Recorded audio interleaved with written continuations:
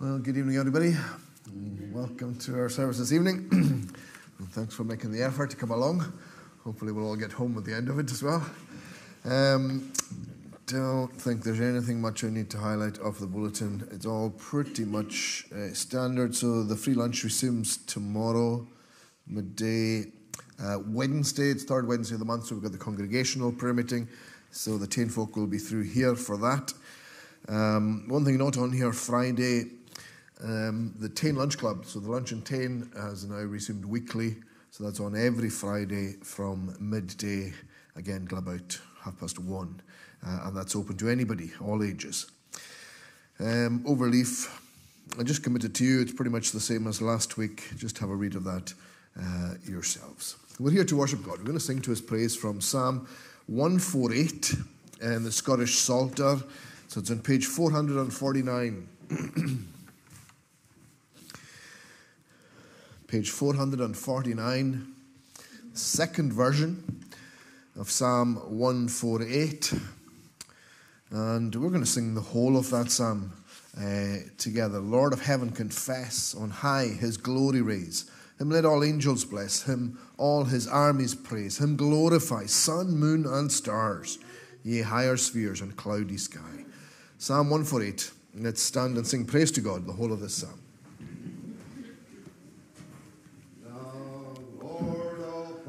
Confess, on high his glory raise, him let all angels bless, him all his armies praise, him glorify, sun, moon, and stars, ye higher spheres and cloudy sky. From God your beings are, him therefore famous make. You all created were, when he the word but spake. And from that place where fixed you be, by his decree you cannot pass. Praise God from earth below, ye dragons and ye deeps, fire, hail, clouds, wind, and snow, whom in command he keeps. Praise ye his name, hills great and small, trees low and tall, beasts wild and tame. All things that creep or fly, ye kings, ye vulgar throng, all princes mean or high, both men and virgins young, e'en young and old, exalt his name, for much his fame should be extolled. Oh, let God's name be praised above both earth and sky, for he his saints hath raised, and set their horn on high. E'en those that be of Israel's race, near to his grace, the Lord praise ye.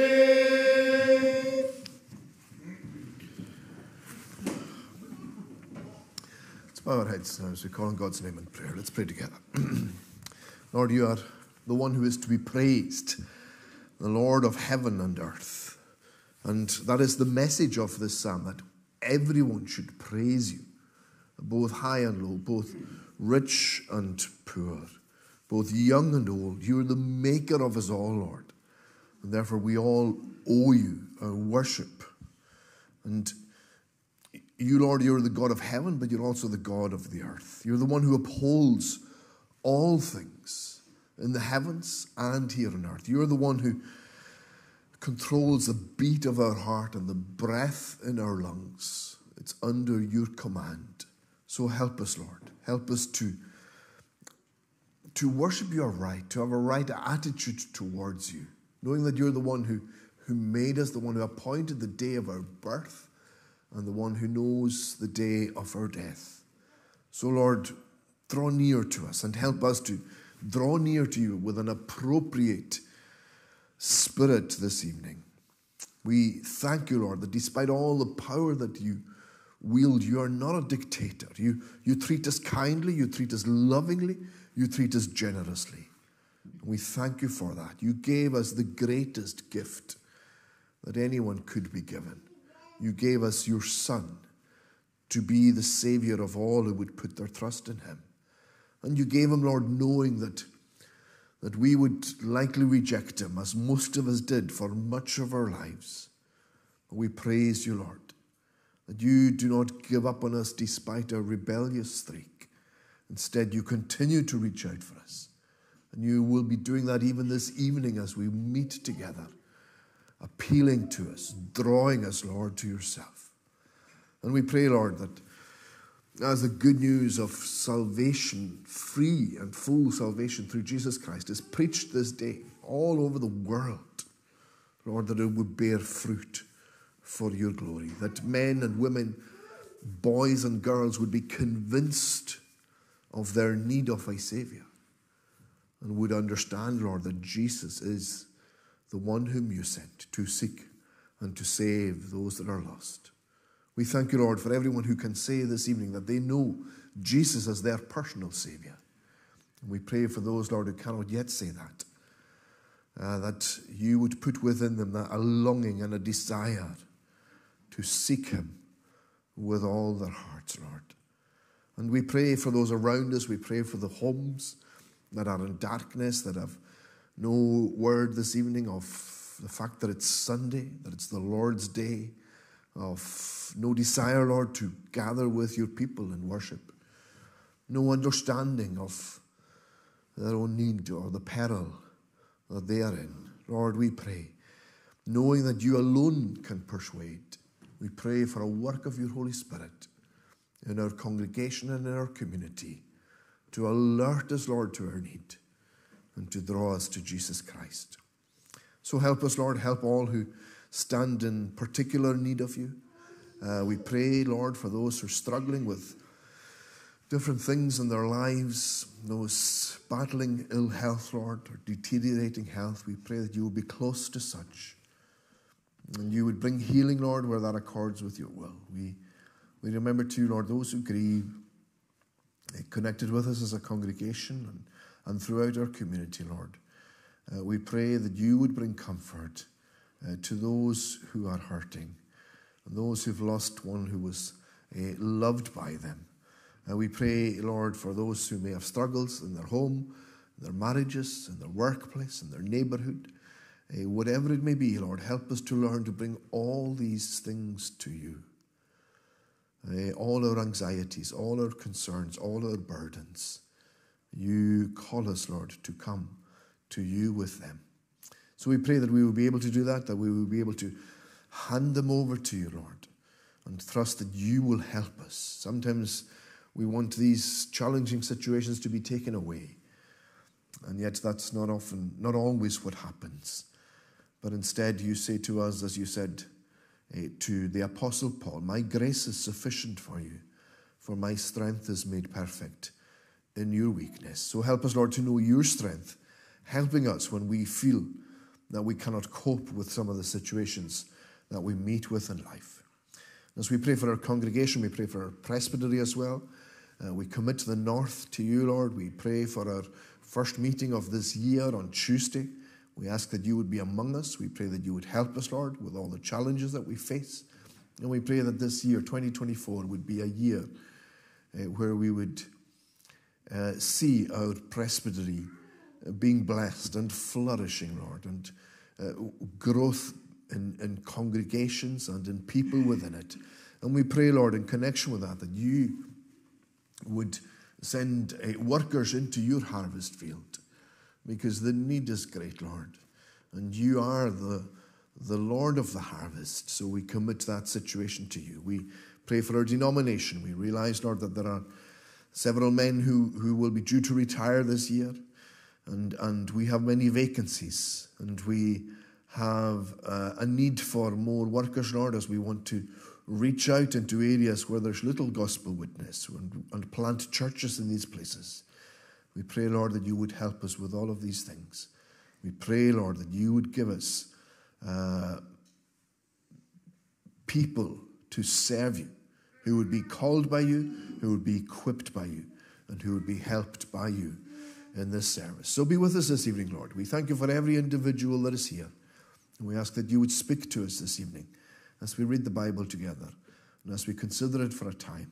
Help us as we sing your praise to give us hearts, Lord, that overflow with thanksgiving, that we would long to and love to lift our voices, Lord, in praise of you. So go before us, we pray. Cleanse us from our sin. Forgive us, we pray. We ask these things in Jesus' name and for his sake. Amen. We're going to sing now from Psalm 119 on page 407. So it's a Scottish Psalter version. Psalm 119. And at verse 89, singing that section from 89 to 96. Psalm 119 at verse 89. Thy word forever is, O Lord, in heaven settled fast, and to all generations thy faithfulness doth last. This part of Psalm 119 will stand to sing praise to God. Thy word forever is, O Lord, in heaven settled fast, unto all generations thy faithfulness doth last. The earth thou hast established, and it doth all life find thee. This still is done as thou ordainest for all thy servants be. Unless in thy most perfect law my soul delights had found, I should have perished when as my bowels did abound. Thy precepts I will never forget, they quickening to me brought. Lord, I am thine, O save me. Thy precepts I have sought. For me the wicked have laid wait, me seeking to destroy. But I thy testimonies true consider well with joy. An end of all perfection, here have I seen, O God. But as for thy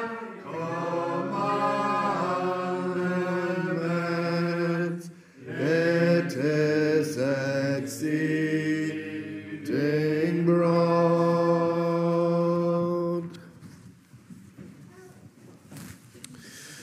Let's read God's word now from Paul's first letter to the Corinthians and chapter 13. 1 Corinthians chapter 13, known as the love passage. It's not going to be our subject this evening. I'm not preaching from this passage. I'm going to preach from somewhere else on the subject of hurry, or eliminating hurry from our lives. But I want to read this passage about love.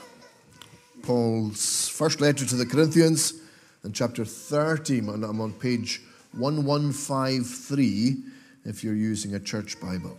Let's hear God's word. And now I will show you the most excellent way. If I speak in the tongues of men and of angels, but have not love, I am only a resounding gong or a clanging cymbal. If I have the gift of prophecy and can fathom all mysteries and all knowledge, and if I have faith that can move mountains but have not love, I'm nothing. If I give all I possess to the poor and surrender my body to the flames but have not love, I gain nothing. Love is patient. Love is kind. It does not envy. It does not boast. It is not proud. It is not rude. It is not self-seeking. It is not easily angered. It keeps no record of wrongs. Love does not delight in evil, but rejoices with the truth. It always protects, always trusts, always hopes, always perseveres. Love never fails. But where there are prophecies, they will cease. Where there are tongues, they will be stilled. Where there's knowledge, it will pass away. For we know in part and we prophesy in part. But when perfection comes, the imperfect disappears. When I was a child, I talked like a child. I thought like a child. I reasoned like a child. But when I became a man, I put childish ways behind me. Now we see but a poor reflection as in a mirror. Then we shall see face to face. Now I know in part, then I shall know fully, even as I am fully known. And now these three remain: faith, hope, and love. But the greatest of these is love. Amen. This is the word of God, and we trust and we pray that He'll follow it with His blessing. I'm going to sing now from Psalm 139, Sing Psalms, page 181. Page 181. Psalm 139a. And we're singing from verse 13 down to verse 18. Verses that remind us of God's knowledge of us. Complete knowledge of us. Psalm 139a, verse 13. For you, O Lord, created me. You wove me on your loom. My inmost being you have formed within my mother's womb. Because I'm wonderfully made, with awe your praise I'll tell. Your workmanship is marvelous, and this I know full well. We're going to sing from verse 13 down to verse 18 of this psalm, Psalm 139a, to God's praise. For you, O Lord, created me. You wove me on your loom. My inmost being you have formed within my mind.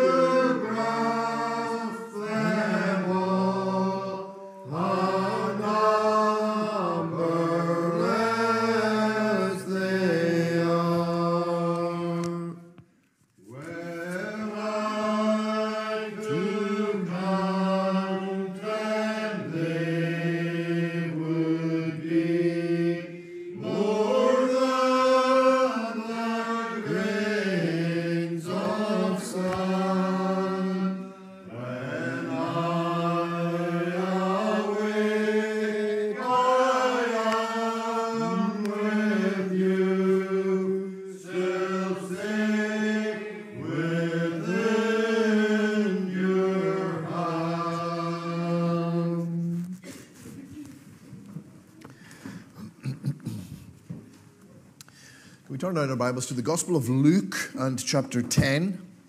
Luke chapter 10. And I want to read some verses just at the end of that chapter. So I'm on page 1042. Page 1042. I'll read that last section from verse 38 at the home of Martha and Mary. So Luke chapter 10, taking up a reading at verse 38. As Jesus and his disciples were on their way, he came to a village where a woman named Martha opened her home to him. She had a sister called Mary, who sat at the Lord's feet listening to what he said. But Martha was distracted by all the preparations that had to be made. She came to him and asked, "Lord, don't you care that my sister has left me to do the work by myself? Tell her to help me." "Martha, Martha," the Lord answered, "you are worried and upset about many things, but only one thing is needed. Mary has chosen what is better, and it will not be taken from her." Particularly verse 40, the opening words of verse 40, but Martha was distracted.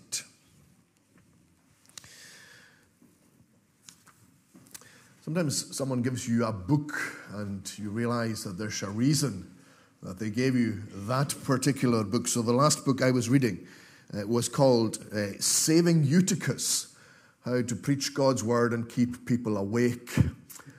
And thankfully nobody gave me the book. I actually chose that one myself. But the book I'm currently reading was given to me, and I have no doubt it was given to me for good reason. It is called The Ruthless Elimination of Hurry. The Ruthless Elimination of Hurry. I think many of us might benefit from it, but I know certainly that is an issue in my own life. Most of us, many of us at least, we're too often in a hurry. We have too much work to do and too little time to do it. But is that how God wants us to operate? Martha was in a hurry here. Verse 40 tells us she was distracted by all the preparations that had to be made. That may well be the story of your life tonight. We are distracted by lots of things, often necessary things, and people that need our help, that need our attention. But it would seem that being that busy, and particularly being distracted, is not how the Lord would have us be. And the message of the book I was reading, it was written by a fellow called John Mark Comer, best known as John Mark, that's how people refer to him. The Ruthless Elimination of Hurry. The message of that book is that hurry is not from God. It's not from God. Corrie ten Boom once wrote this: "If the devil can't make you sin, he will make you busy. If he can't make you sin, he'll make you busy." And the reason for that is that busyness means that we often don't have the time for God that we ought to have. Busyness means that we don't hear his voice like we need to be hearing his voice. Martha's busyness kept her from listening to Jesus. Now, I'm not out to knock Martha tonight. I think many of you have a soft spot for her. I think I do myself as well. And there's just a few weeks since Donnie MacLeod, if you can remember, preached an excellent sermon on this very passage, Mary and Martha. So tonight I'm just using this event and these verses as a starting point to explore the theme of busyness and hurry and distraction. So I have three things I want to talk about. First of all, the epidemic of hurry. The epidemic of hurry. And then secondly, the impact of hurry. And then thirdly, the solution to hurry. So I'm not going to expound this passage. I'm more preaching on a theme than a passage this evening. I'd prefer to preach on a passage where everything we're going to talk about is there before us, but I will make reference to other scriptures this evening, because this is a theme that the Lord has laid on my heart this week. So we're going to start with the epidemic of hurry. I don't think you would argue with this fact that we live in an age that is in a rush. In a rush. Whenever you meet someone and you ask them how they're doing, they might say, yeah, I'm doing okay, just busy. Busy often finds its way into our answer. Our diaries are full. The pace of our lives is often frantic. We live in a generation that is stressed and depressed. And too often as Christians, we find ourselves in the same boat. Now, don't get me wrong. We are made to work. We ought to work. Right back in Genesis 3, God said to Adam, by the sweat of your brow you shall eat bread. The New Testament is even clearer on that fact that we are to work in order to survive. 2 Thessalonians 3, if a man will not work, he should not eat. That's pretty clear.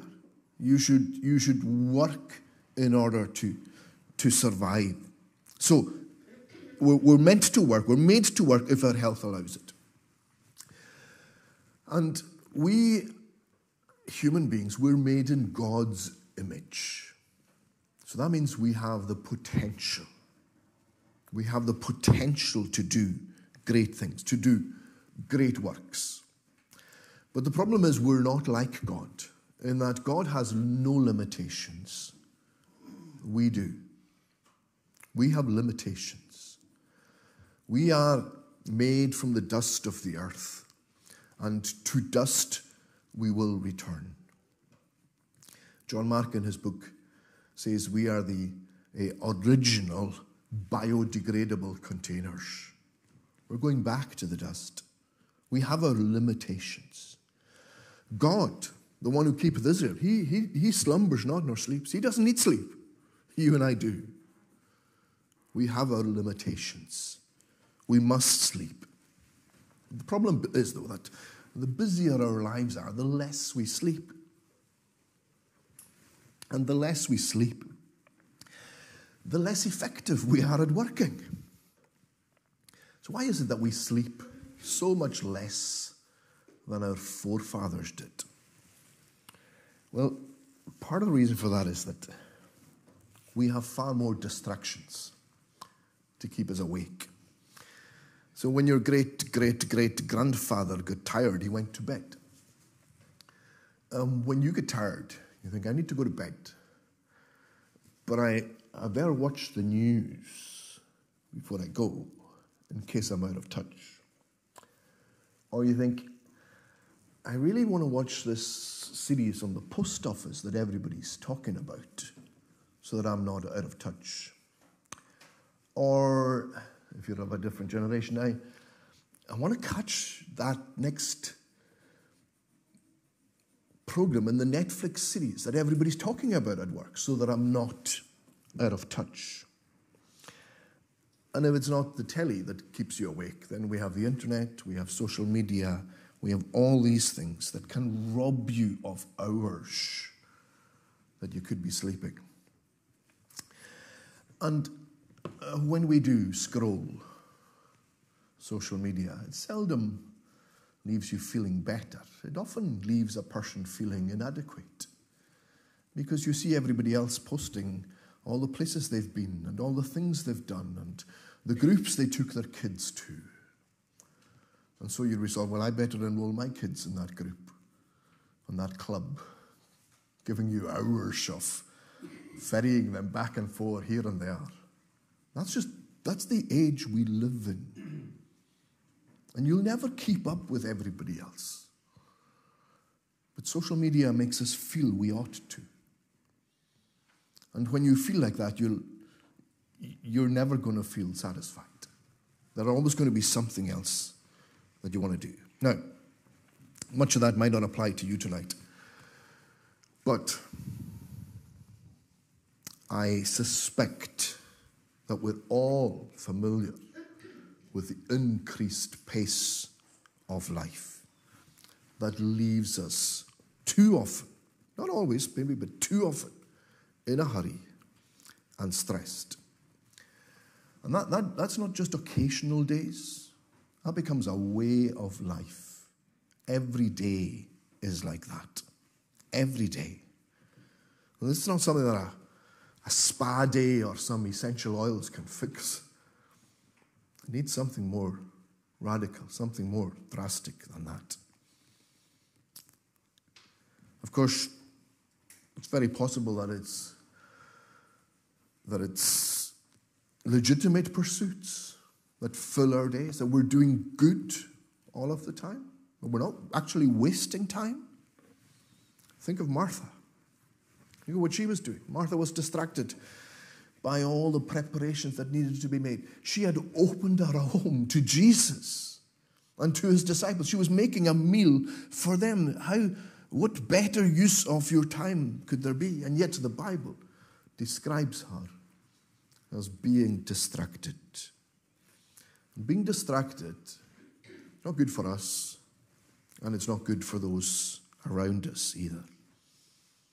We can become immersed in ourselves, in our screens, in our to-do lists, so that even when you're in company, you're distracted.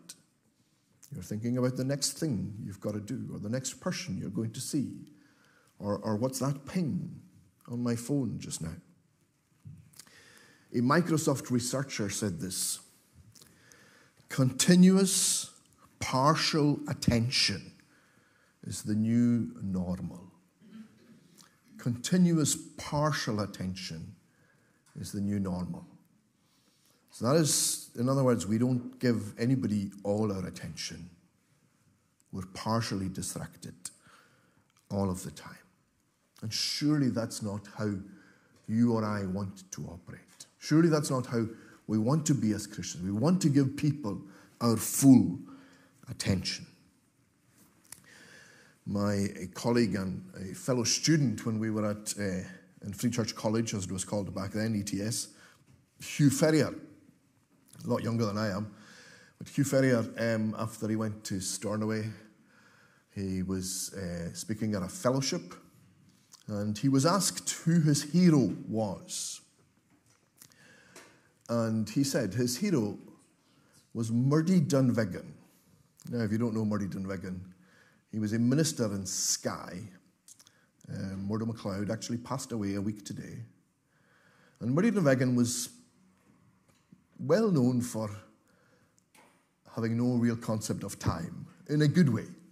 In a good way. And Hugh Ferrier said this. He said, I look up to him because, he said, I run into the co-op to get my messages. And I just want to get my stuff and get out of there and get on with everything else I need to do.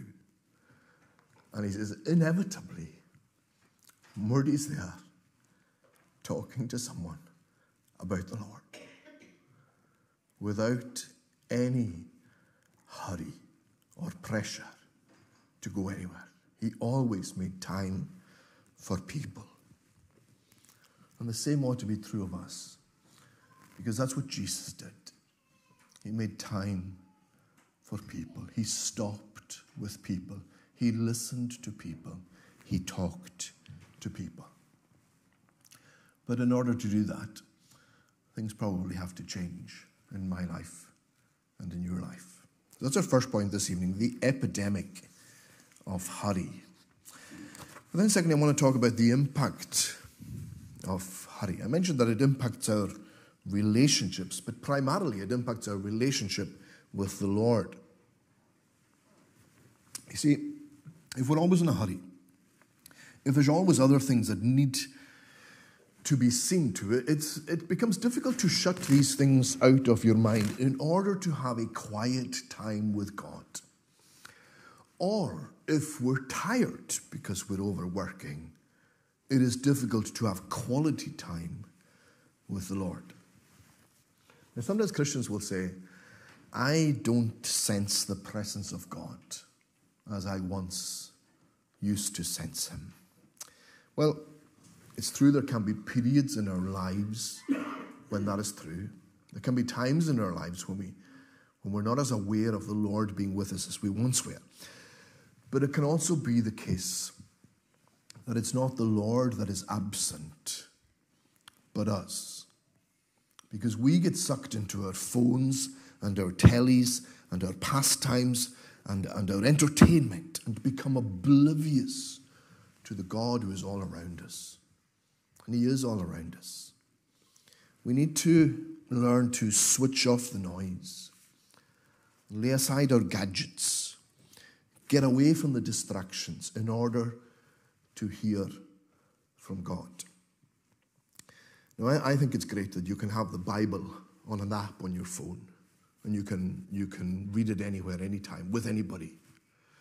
But when we have our own time with God, I would recommend that you're not reading your Bible off your phone. Because if you're reading your Bible off your phone, you're going to see all these notifications coming up that are going to distract you all the time. And even if you have a physical Bible in your hand, leave your phone in another room.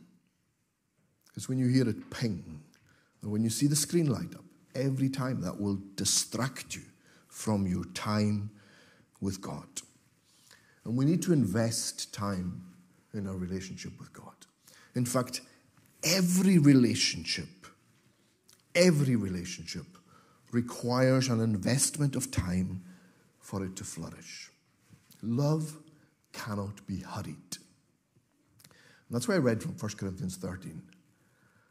Can you tell me what the first description of love that Paul gave in that passage?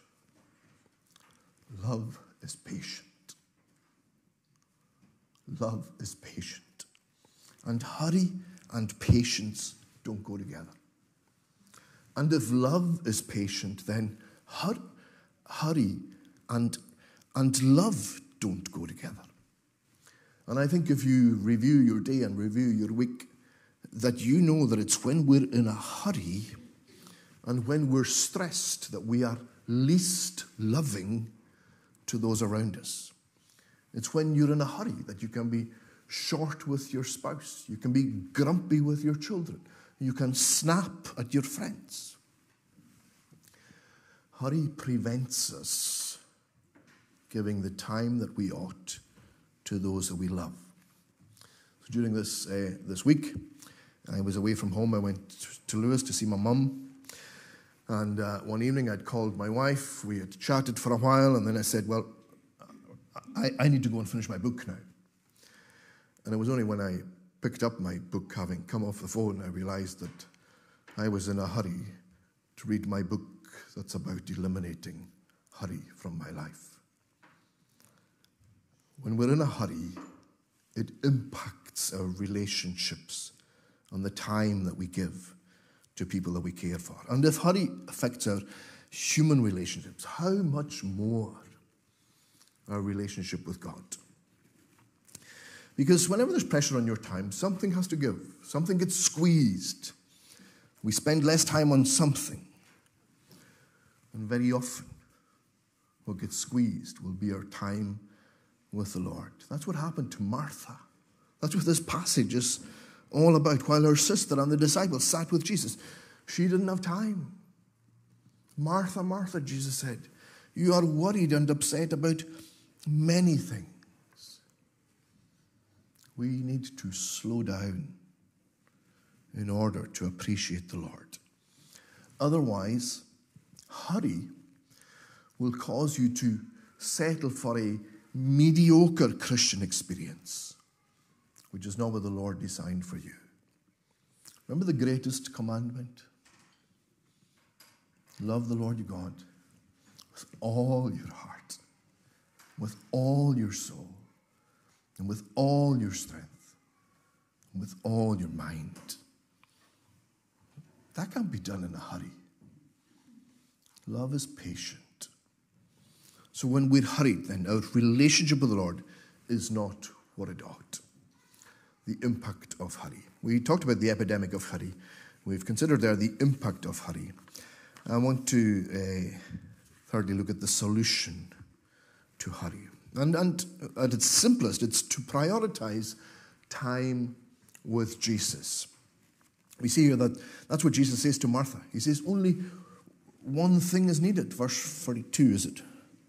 Only one thing is needed. Mary has chosen what is better. What did Mary choose? She chose to spend time with Jesus. And that's what Jesus calls us all to do. He calls us to come with our burdens, to bring them to him. And he says, my yoke is easy and my burden is light.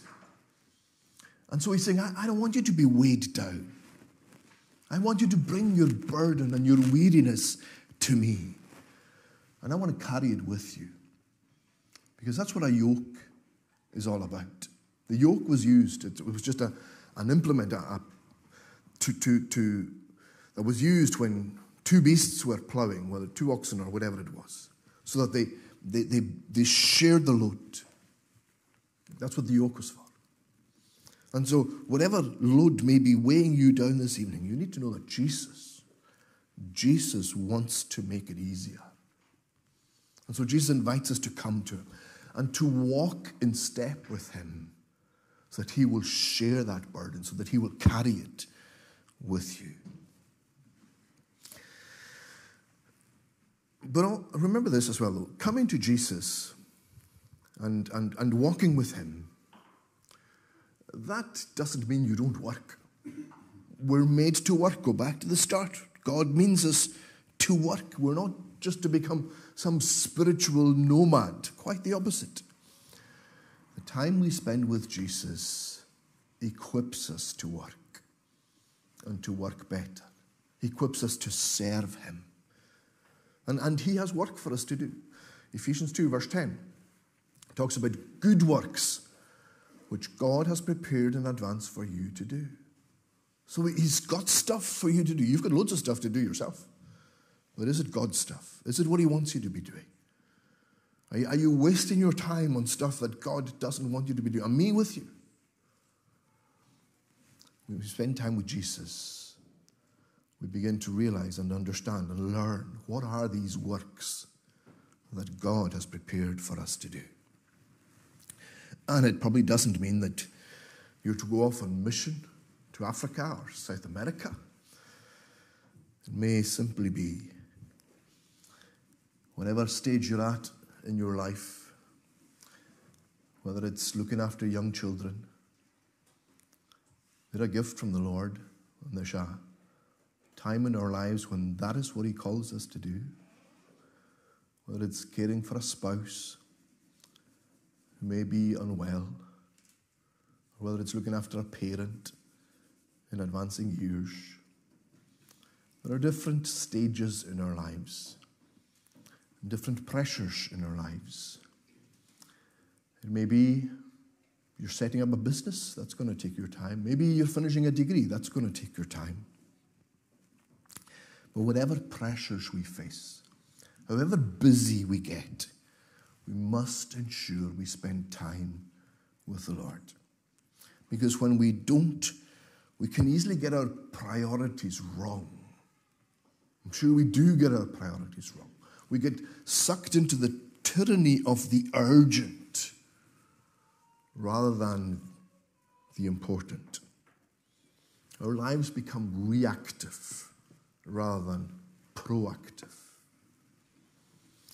Walking in step with God, spending time with Jesus, it will help to ground you in what is important and guard you from what is unimportant. Remember what Jesus said? He said, I have come that you might have life and have it to the full. That's what he wants for you. That's what he wants for me, life to the full. And life to the full is not a life distracted by hurry, but a life devoted to him. Big question is, how do you achieve that? How do you achieve that? Well, I'm only halfway through the book. And maybe I'll come back and preach on this another evening. I'm not promising it, because the next few weeks there's different things going on. We have baptism and communion, but I might come back But the gist of it is this. How do we get out of the rut of doing the same old stuff again and again, expecting a different result, and we don't get it? Well, John Mark's answer in the book is this. If you want to experience the life of Jesus, you must adopt the lifestyle of Jesus. You must adopt the lifestyle of Jesus. What does that mean? What is a lifestyle? Well, by lifestyle is meant the rhythms and routines that make up our day. It's a call to live like Jesus lived. And is that not what Jesus was calling us to? Is that not what Jesus is calling the weary and the burdened to when he says, take my yoke upon you and learn from me, for my yoke is easy and my burden is light. When he was saying, take my yoke upon you, he's saying, walk with me, mimic me, be in step with me. Oh, you say, that sounds like more work. That's the last thing I need. But Jesus isn't calling us to a greater workload. He's calling us to a shared workload. A shared workload. He's inviting you to walk with him as he shares your burdens. And if we're able to learn to do that, then the hurry will subside. The burden will ease. The anxieties will dissipate. Because what Jesus promises, he will always fulfill. And his promise is, my yoke is easy and my burden is light. Amen.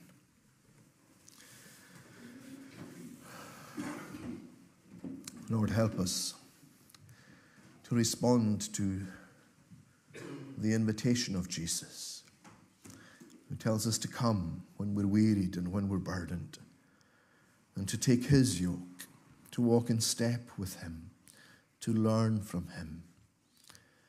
Help us, Lord, to do so, we pray. Help us to recognize where our priorities are out of sync with yours. Help us, Lord, to realize when other less important things are taking over our days and our time, and when we're not in fellowship with you and in relationship with you as we ought to be. Help us to remember that love is patient. And help us, Lord, to be prepared to spend time in the quiet, listening to you, reading your word, praying to you. Lord, change us, we pray. And whatever this year holds for us, we pray that it will be a time, Lord, when we are drawn closer to you and when we begin to walk in step with you. And these things we ask in Jesus' name. Amen. I'm going to finish singing in Psalm 90 in the Scottish Psalter. You'll find it on page 350.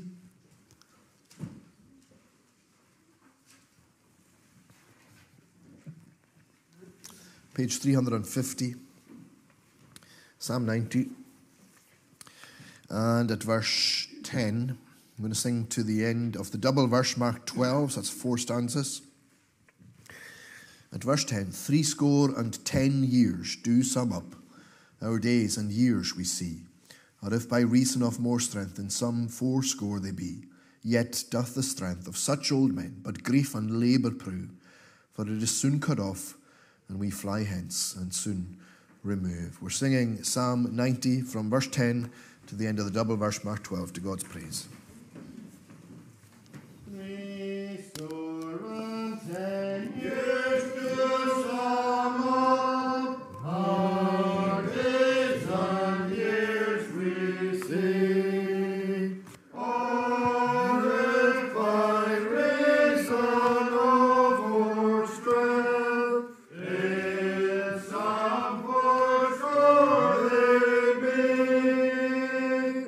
Yeah.